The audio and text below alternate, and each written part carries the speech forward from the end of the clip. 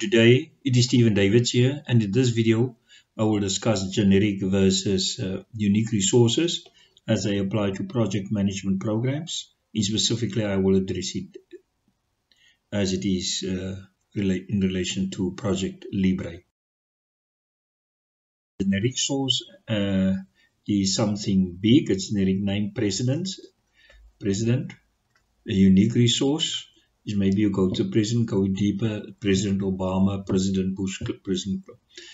Generic resource, a generic type bodyguard, for example, and then what's their unique? Sandra, who's their specific name, unique, how they are. A generic source, for example, a car, unique, the BMW 520i with that registration number, Mercedes that 2017 model with registration number. So these are the types of resources generally you get. A generic resource, resources are distinguished in many ways, but one way is in terms of generic and also unique. Generic resource can be people, it can also be things.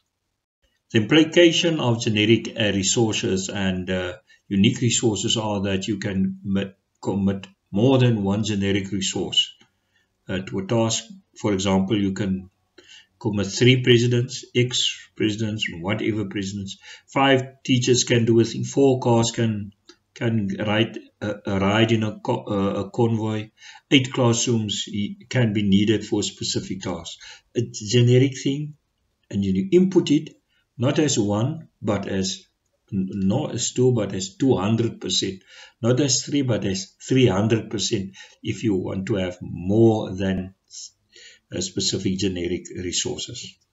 However, on the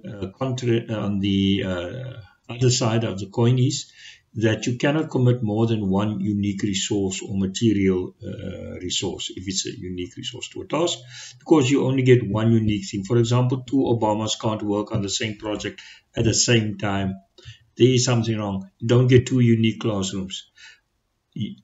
I say cannot in brackets because garbage in, garbage out. You can, of course, input it, but then it is an allocation of resources.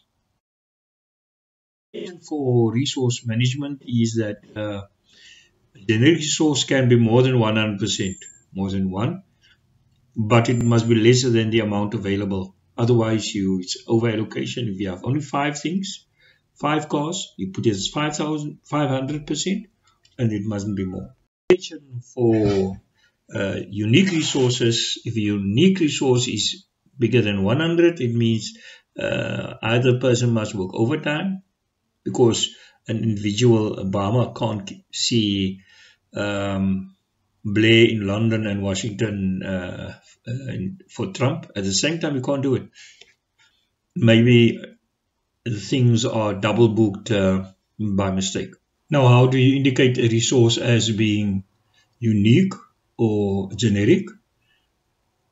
I already put up 3 resources: Obama, the bodyguards, and also the car.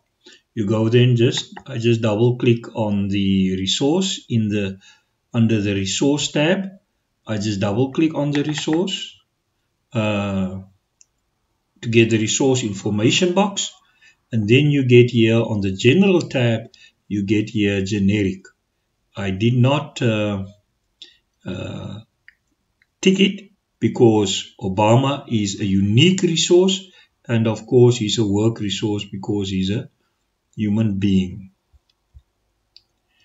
If I click on the bodyguards, there are 7 bodyguards, and the bodyguards are generic because it's a generic title for a group consisting of people. And I just put there in how many do I have, resource availability. I did put it here on 700. You can put it, I've got 6 bodyguards available. I've got 7 bodyguards or 8, but in this case I did put in 7. Then the car, highlight the car, and then the car is a generic A resource is also, because it's equipment, you put it under work resource, generic. And then how many cars do I have? I did put in 3 there, and there I put there 300 because I've got 3 cars available for the project.